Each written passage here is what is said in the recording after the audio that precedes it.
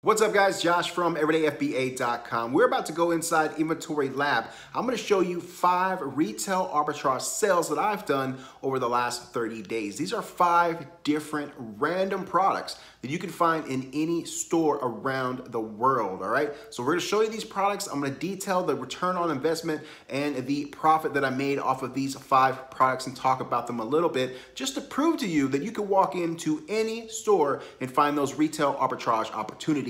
Let's get it. All right, guys, thanks for checking out the video. My name is Josh, and I've been selling on Amazon since early 2017, January 1st, 2017 to be exact. So I'm going on 4 years of Amazon sales, and retail arbitrage and online arbitrage is very much still alive. You can still make profits on this stuff that you find in stores. Here are 5 examples. This is the first one. We're going to go in order from the ones that made me the most profit, and I'm even going to go as far as to show you one that really didn't make me much profit at all, because while it is possible to make money doing retail arbitrage, it doesn't always work out as expected. You don't make the profit that you think you will all the time, and sometimes you do in fact lose money. So I want to be open and honest and completely transparent with you guys. It is possible to make money, but yeah, you can also lose money. So I sold these Huggies diapers. I sold 3 packs of these. You can see right now it says $9.19. That's definitely not what I got for them. I got a nice hefty price tag. If we go over to Inventory Lab, we can look at this exact sale, Huggies Snug and Dry diapers. I sold them for $28.99 a piece. My cost was $6.80. This was a clearance find, so I did not pay full retail for this product. It was a clearance item. $6.80 is what I paid. My profit was $12.04 times 3, so $36 off this diaper find here. Profit is 41% and return on investment is 177%. Now this is the best one that you're going to see out of the 5 that I'm going to show you, but it's definitely possible to go out there in the clearance sections. Even if you just do clearance stuff, you can find those profits. $12 profit is pretty nice. Here's the next one that I sold, this 7th generation Ultra Power Plus. This was not a clearance find. I paid full retail for this product, and I think I sold another 3 or 4 of these as well. So price currently is $24.07. Let's see, by a third-party seller, but it's just laundry detergent, right? Laundry detergent packs, but I did in fact sell them here for $26.99 a piece. I paid $11.90. Like I said, I paid full retail for this product. My profit on it, $5.62. Nice little $5 bill in my pocket. 47% return on investment. Only 20% profit margin on this, but still a healthy return on investment. So $5.62 profit on this. The next item that I sold is this Wubble Fuzzy Lulu the Panda. Now I have no clue what these things were, but I bought a handful of them and a couple of different characters because they were on clearance. This was a clearance find somewhat. It was discounted a little bit, but it was still a little pricey, so almost retail. But it had a few bucks off of it. But I don't even know what this thing is. It's a fuzzy wubble. I don't know what that is. I guess you blow it up like a bubble or something. I don't know. I don't get it. I don't care. I saw that it had an opportunity for profit. So that's what I did. I bought a handful of these and a handful of the characters, sent them into Amazon, and they have in fact sold. This is one of the most recent ones that sold. $20.99 is the prime offer on it now.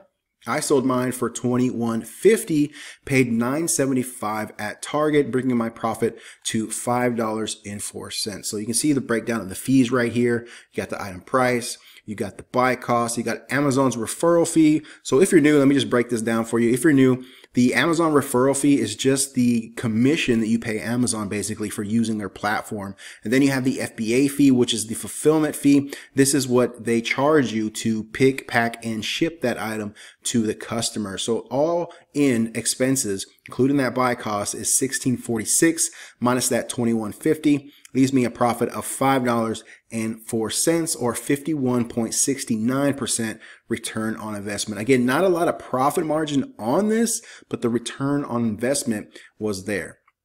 All right, so on to the next one here. This one is emergency drink powder, mixed powder right here. This is what I sold, a nice little pack. Again, this is another one of those items that I paid full retail for. This was not a clearance find. Going right now for $23.50 prime, and they do sell quite often, which all of these products, if I go back, show you, I didn't even show you that, they do sell quite often, which is why I chose them to try and sell. This one especially is one of the best ones. But they do sell quite often, or at least often enough for me to try to see if I can produce some profit and get some product inside Amazon and capture those sales and get out of the product if I need to. So this one here, $13 is what I paid for it. $24.42 is what I sold it for. Buy cost was $13. Amazon took $3.66, $3.48 to ship, leaving my expenses at $20.14. My profit, $4.28. Not a lot of profit, but still it's decent. If you look at the return on investment, it's still a 32.92% return on investment. So you have to kind of juggle the profit and the return on investment depending on how much money you got in your pocket, right? How much money do you have to spend? It's going to dictate whether you need to take higher profit items or lower profits, or whether you want to take higher ROIs or lower ROIs. But for online arbitrage and retail arbitrage, you know, it's basically hovers around that 32% or 30% minimum. Okay. I do go lower. I will go low, 25% return on investment, 20% return on investment if I know it's got higher profit in it. But these are all things that you need to decide. And it's really, like I said, based on how much capital, how much money you have in your pocket to spend on inventory and how fast you want to turn that inventory over and get that money back to re-spend in your inventory. So that's definitely a topic for another video. But let's go look at another sale. Now, this was the least profitable sale. It was still profitable, but it was a little bit disappointing.